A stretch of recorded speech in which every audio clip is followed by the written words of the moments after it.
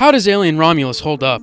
Is it a worthy sequel, or is it another franchise retread? Let's review the latest film in the Alien saga. Is this really where you want to spend the rest of your life? You know I don't. Then this is our only ticket out of here. The movie takes place after the events of the original 1979 film.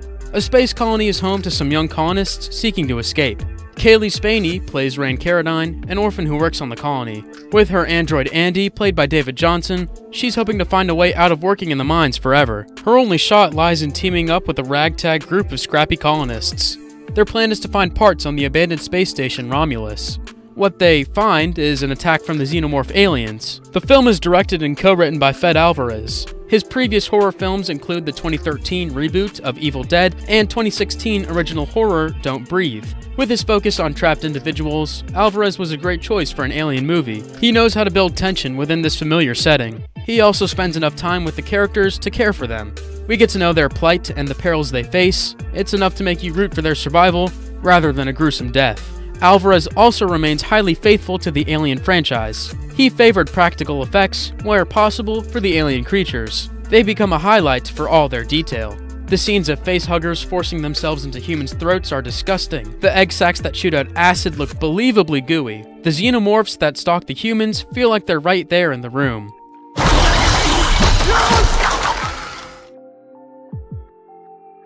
Speaking of the environment, the space station is wonderfully authentic and retro. Álvarez also favored practical sets, and they work extremely well. The classic sci-fi design is present in everything. The computers have that old and rustic quality. The abandoned space station has a brilliantly spooky atmosphere. Everything from the leaking pipes to the hole in the floor to the horror. The trapped nature takes hold quickly in such an environment. Álvarez does a great job adhering to what makes an alien movie intense and engaging. At the same time, he also plays to his own strengths as a director. He gives the film his own touches of terror. Shades of Don't Breathe can be felt in everything from the closed spaces to the grotesque reveals.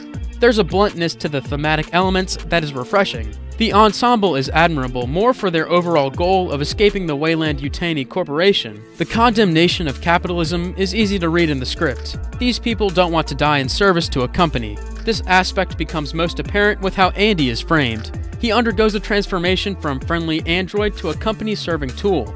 There's a deeper questioning of how our existence is shaped by corporations. Unfortunately, some of these themes get lost in the shuffle. By the third act, Romulus turns into a run-and-gun alien movie. While these final scenes are exciting, they also lose sight of saying something more. There's more focus on survival than anything else.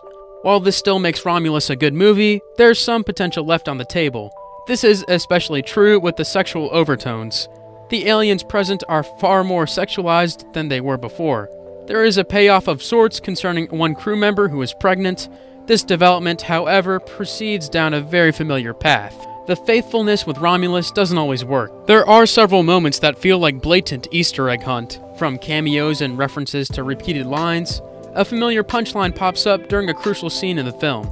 While it may bring some smiles to fans of the franchise, it might leave others underwhelmed. There's a dependency on nostalgia that robs the film of its more original allure. It's not as numerous as other sequels that bait with spotting old stuff. That said, these minor issues will take some out of the movie. Run.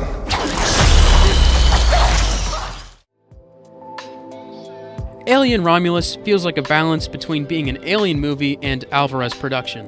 It doesn't have as much philosophical meat as the previous films by Ridley Scott, but it does boast that gruesome alien atmosphere, claustrophobic in its setting, and brutal with its violence.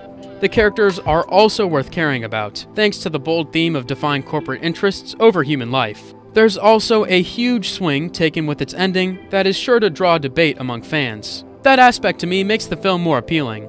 It's a balance of the familiar and the fresh. As far as alien movies go, Romulus is a great addition to the saga. It's sure to please for being as challenging as it is respectful of the franchise. What did you think of Alien Romulus? Where does it rank among the Alien movies? Let's talk in the comments below.